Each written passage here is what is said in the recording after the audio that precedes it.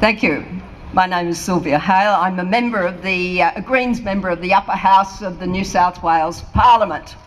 I'm a member of that house where we've been locked out, where time has stood still since June the 25th, and it will stand still until we resume on September the 1st.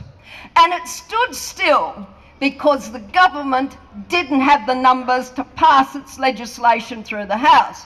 And the most significant piece that it wanted to pass at that stage was the sale of the New South Wales lotteries, which it knew that it did not have majority support to ensure that that bill passed.